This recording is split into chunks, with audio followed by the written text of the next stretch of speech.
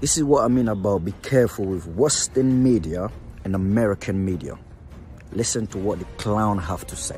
But this isn't a place, with all due respect, like Iraq or Afghanistan, that has seen conflict raging for decades. This is a relatively civilized, relatively European, I have to choose those words carefully too. I'm sorry, it's very emotional for me because I see European people with blue eyes and blonde hair being killed, children being killed every day with Putin's missiles and his helicopters and his rockets. Now the unthinkable has happened to them. And this is not a developing third world nation. This is Europe. Eamon, first off, Europe has been home to some of the worst wars and worst war crimes in human history. I mean, the Holocaust. So why this surprise that bad things are happening in Europe?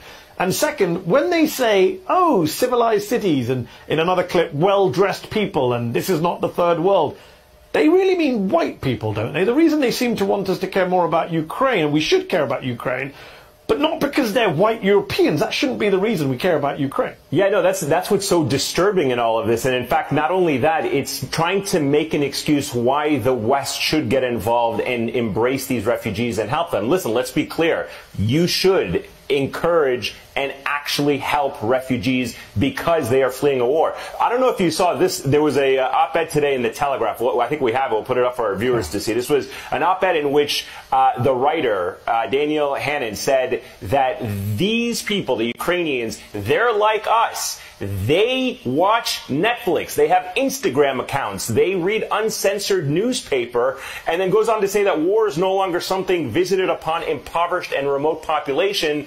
Oh no, it's happening to us here in Europe. And to your point, you're absolutely correct.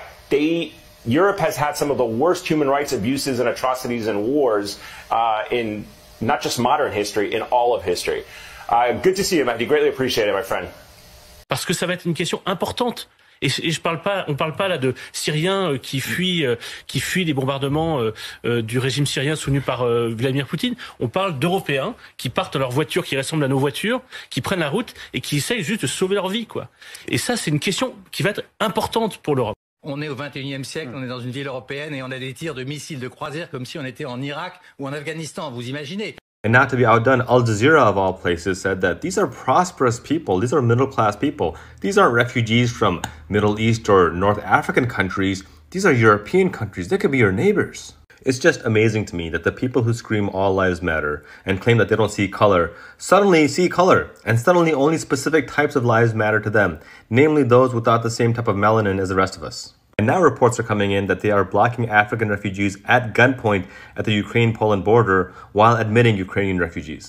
Poland is the same country that was literally occupied by Nazis. Racism will kill us. We must protect all refugees, black, white, and brown, because they are human beings and deserve it.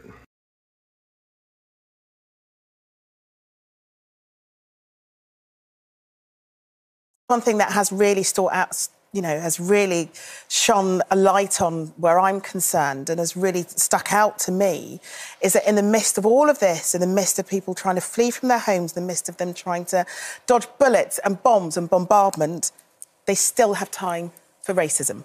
Mm-hmm. Because you've got thousands of black, Asian, Syrian, Arab students and workers who have been also trying to get out of Ukraine and have been prevented from doing so due to the incessant racism that they have experienced. They've not been allowed to go through borders. There have been quite a few of them not been allowed to go through the border into Poland, for example, where they've been pushed back. We're looking at some of the footage now that people have been posting up. They've been pushed back.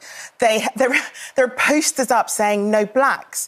They have been pulled off buses that have been trying to get through the border because they have been not allowed to leave because they've been seen as being less than.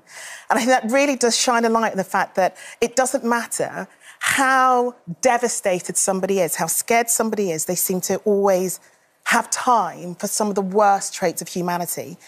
And there are British students as well. There's a black British student called Corinne Skye who's been tweeting over the past week of her desperate travels, her desperation to try and get out of Ukraine and get back home to here, and has been fought back by Ukrainian troops, have been pushed back by Ukrainian people who do not feel, who believe that the black people need to be at the back of the bus. Essentially, that's what we're talking about here.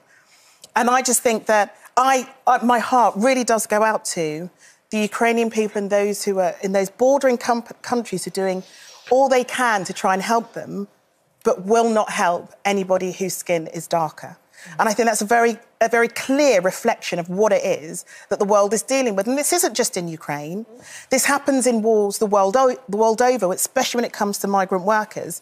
The difference, I think, this time is it's a younger demographic who are used to posting on TikTok, on Twitter, on Facebook, and they're telling their story.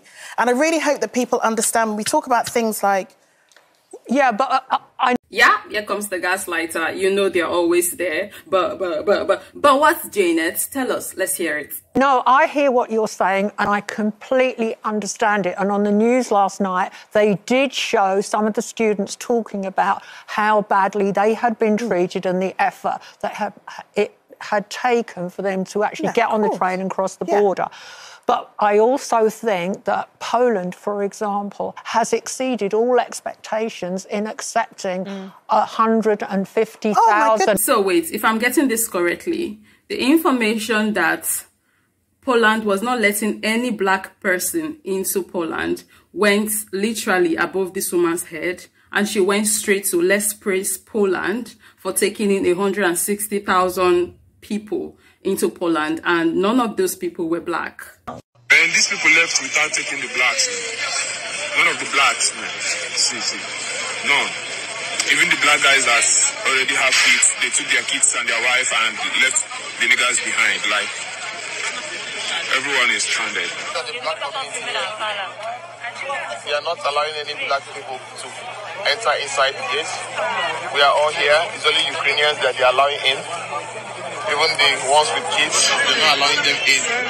So let's not talk about the problem that they did not let black people in. Let's praise Poland. Yes, Poland was, good enough to take in people, but we should not talk about the fact that they were inhumane to black people and they did not take any black person in. All of them were left outside in the cold. Even children. A 2-month-old baby was left out in the cold. The people that weren't left in, coincidentally, all of them were black. I mean, they would like to say it's a coincidence. You need to see how these people are justifying what happened on TikTok. It's sickening. The excuses they've made, mind-blowing. They're not letting her go. Is it right? They're not letting the black girl go. And for those people that come with these excuses, excuse number one, they were probably letting just women and children in. That was a woman and a child. And excuse number two, they were probably only letting their citizen first, citizen preference, right? What are the chances that the 2-month-old baby isn't a citizen?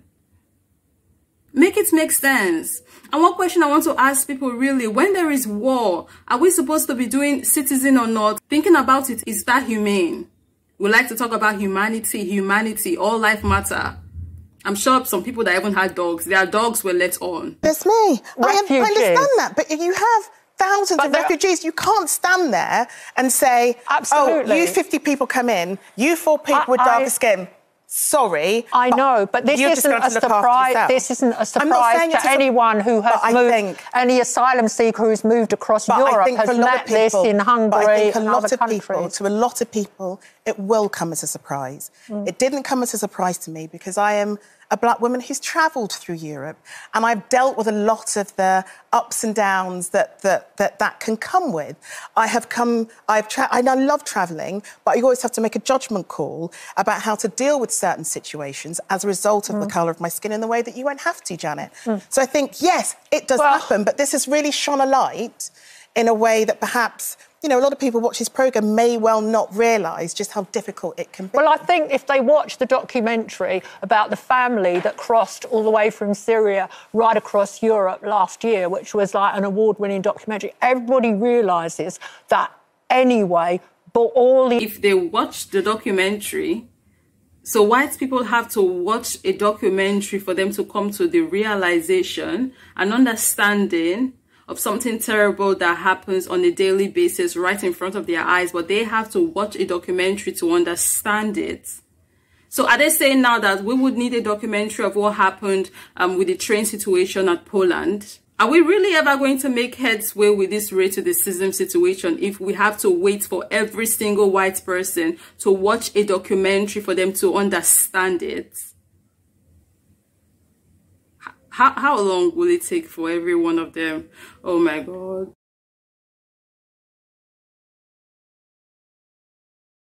The Eastern European borders are places that are fraught with all sorts of tension. I think it's easy, as you know, we're both journalists. I think it's easy for us to say everybody knows. Everybody doesn't know. And that's the point of having programmes like this, I think, and we talk about the things that we do.